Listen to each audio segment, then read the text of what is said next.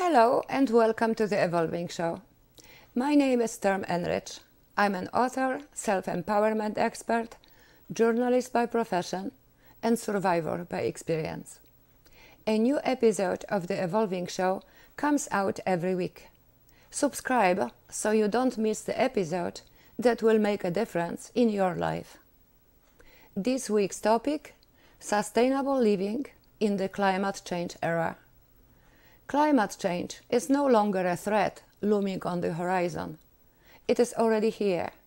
The magnitude of recent record-breaking heat waves, hurricanes, and other natural disasters proves it. As individuals, we have limited power to make large-scale changes that would make our world more sustainable and nature-friendly. Theoretically speaking, voting and publicly standing up for climate should be effective, but it doesn't make enough of a difference. Practically, there are a few things each of us can do to effectively delay climate change. Change the way we live by living more sustainably and causing less damage to the natural environment. The changes may seem difficult at first, but they aren't. Once you get used to them, they are easy to live with, and your sense of pride and personal power will more than make up for minor inconveniences. Prepare for and make some sacrifices. Yes, this means some deprivation, but the deprivation is for the period of transition into a more sustainable industry, not forever. Teach others to follow your lead.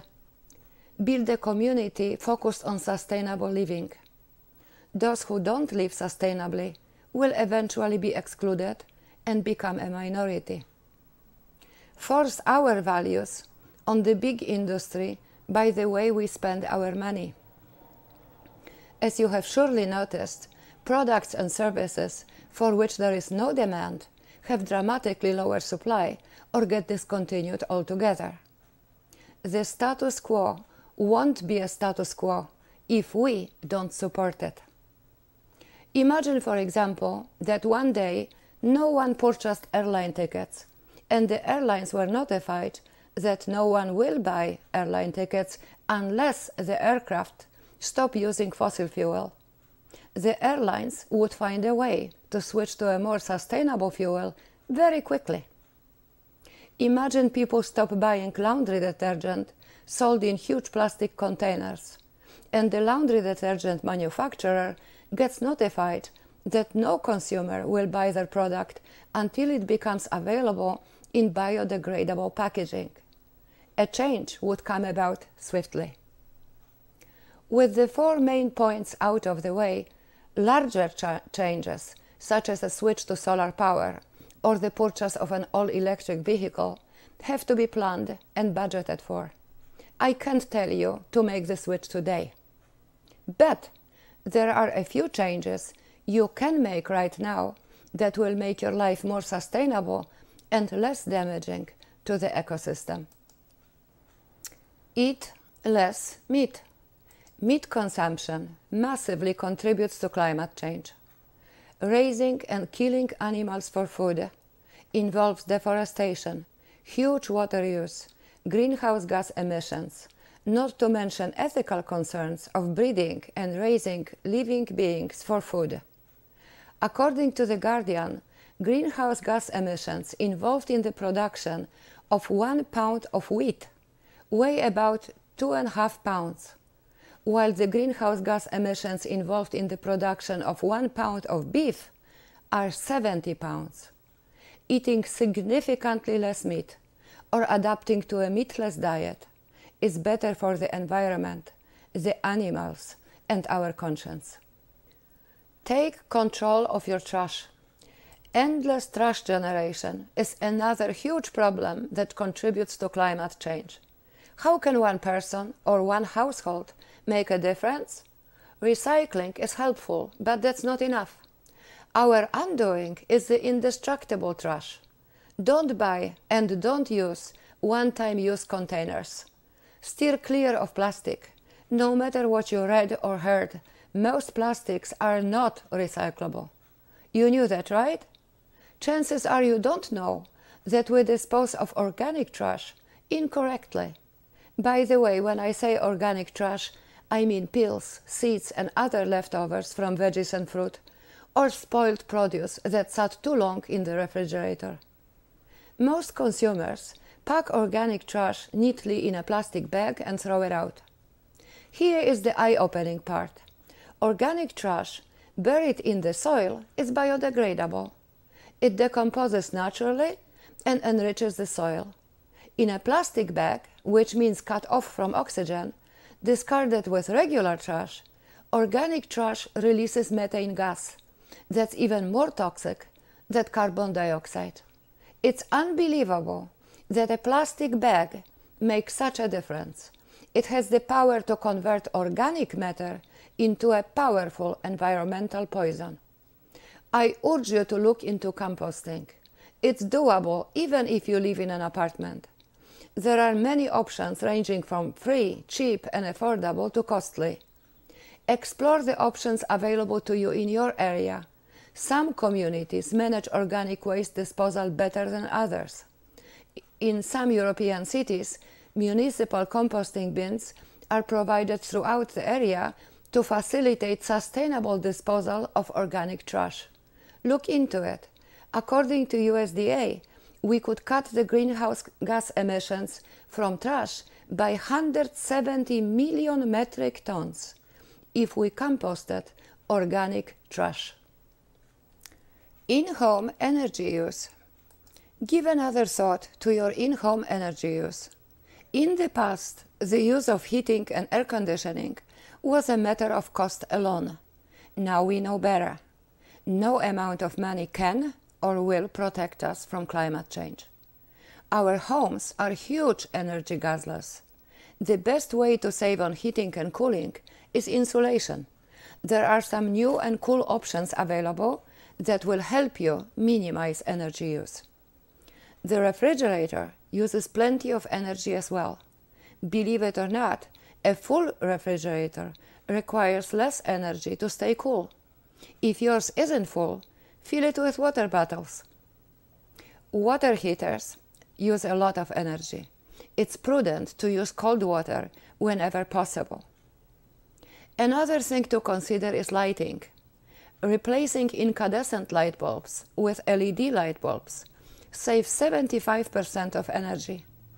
Yes, LED light bulbs cost more, but they also last much longer. One thing to keep in mind, LED lights are blue lights, just like the TV, smartphone and computer screens you were warned about. Blue light interrupts normal sleep patterns. Make sure not to use strong LED lights in general, but in the bedroom, use only dimmable and preferably red LED lights. It took me 2 sleepless weeks before I realized that the cause of my sudden insomnia were LED lights. Keeping a low wattage incandescent light bulb in the bedroom might make sense too. Most precious natural resource. What do you suppose is the most precious commodity on Earth? Diamonds? Uranium? Petroleum? Nope. It's water. There is no life without water. Shortage of water is to be expected. Drought-caused water-saving measures are already in effect in several states. Invest in water-efficient showerhead and, if feasible, other water-saving fixtures. Needless to say, never let the water just run. Whatever you do, be mindful of your water use. How else to minimize your personal carbon footprint? Rethink transportation. Choose eco-friendly and public transportation as much as possible. Drastically limit air travel. According to the Center for Climate and Energy Solutions, aircraft is the #1 contributor of carbon dioxide emissions in the US. Worse, as of now, airlines are exempted from federal greenhouse gas regulations. I urge you to exclude flying from your plans until airplanes are powered by sustainable energy sources. When thinking about transportation in general, consider its damaging impact. Make thoughtful plans and choices.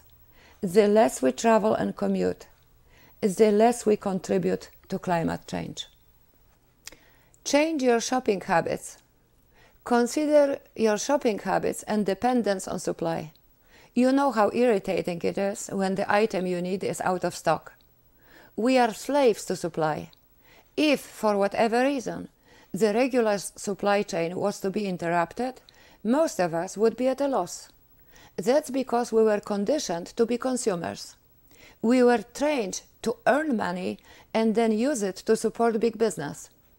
We weren't taught to be self-sufficient. People who survived a severe crisis such as war, the Great Depression, or a major natural disaster learned how to adjust and survive under challenging circumstances. Climate change is the impending crisis of our time. We too have to learn to adjust in order to survive. The time to learn is now. Fast fashion. As the fashion mantra goes, you have to have this particular outfit right now to be attractive. Fast fashion is appealing and affordable. Why not? Because fast fashion is also poor quality fashion. It doesn't last long and ends up in a landfill quickly. There is a hot trend of reusing and repurposing. Used clothing is affordable.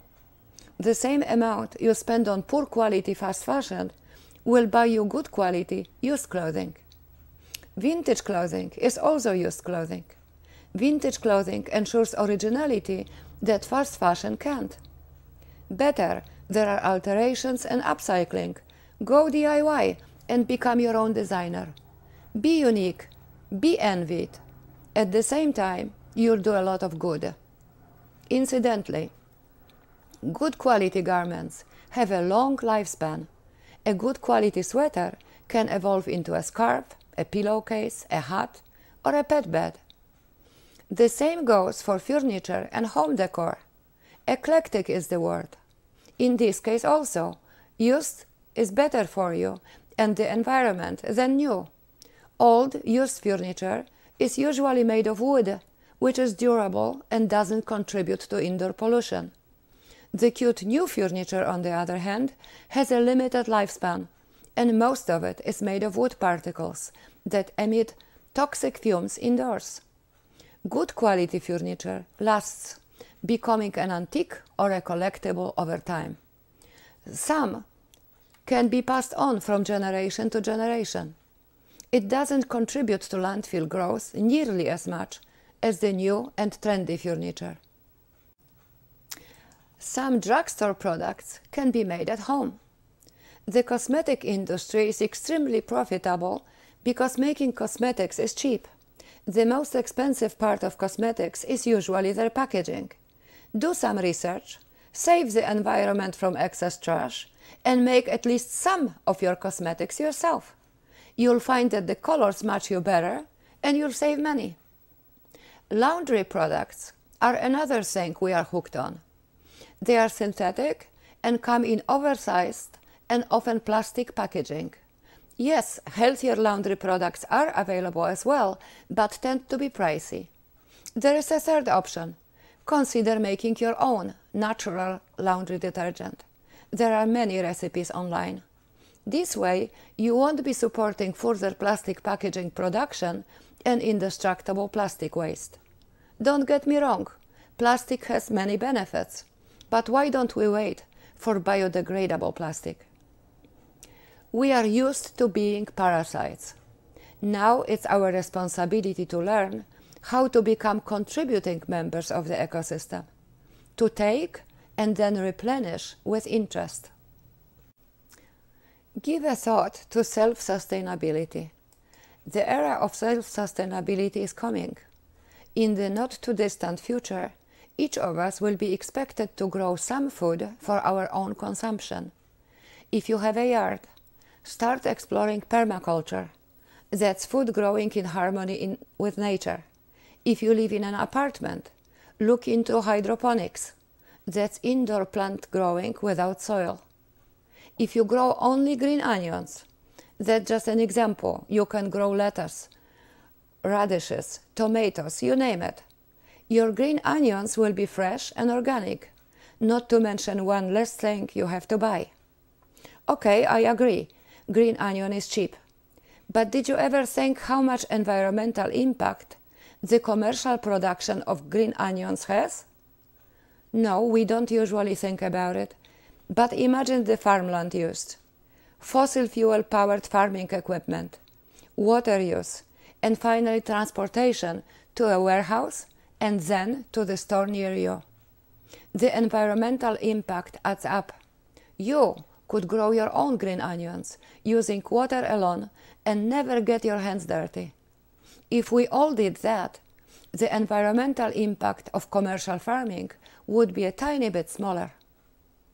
There is no way to stock up on food for the rest of our lives. Considering climate change, historic drought throughout the country, the war in Ukraine, and the economy, some food growing for our own use is very likely a part of our future.